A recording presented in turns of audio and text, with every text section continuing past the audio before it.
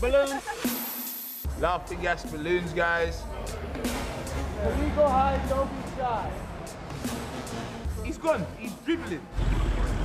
It's not designed to be inhaled, it's designed to whip cream. Those are the best.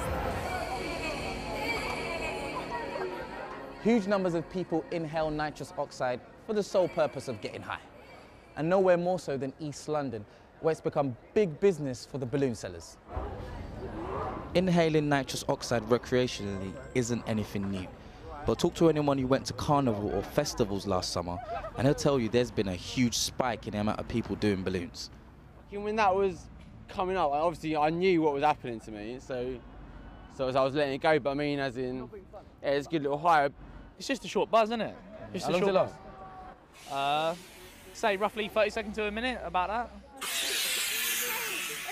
Balloons, guys. Laughing gas balloons. Hundreds of thousands of canisters meant for whipped cream dispensers are legally imported into the UK every week over the internet. A 25p canister can fetch up to £5 per balloon.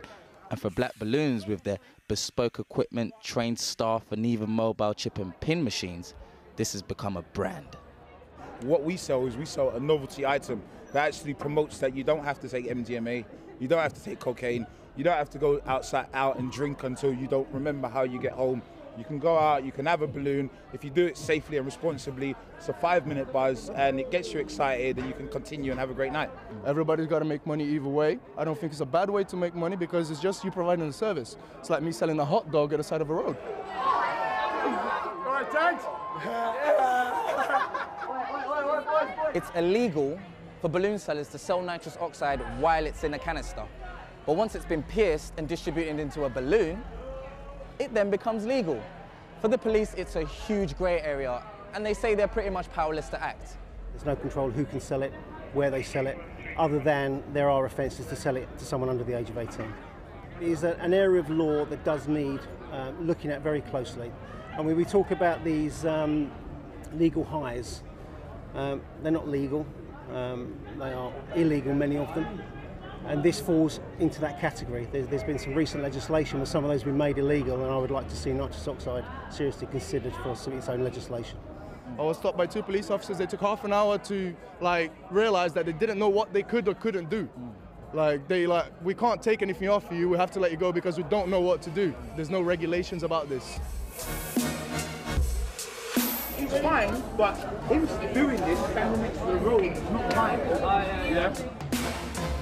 In large doses, nitrous oxide can cause dizziness and make you unconscious by starving the body of oxygen.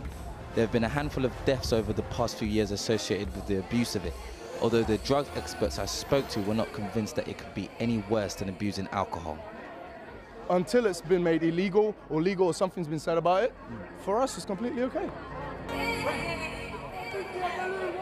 Earlier this year, the Home Office wrote to festival organisers encouraging them to ban the sale of nitrous oxide at their events. And even though they warned that inhaling it might kill, there's no sign of a government crackdown happening anytime soon. The clink of canisters and the whoosh of dispensers seems to be growing across the country.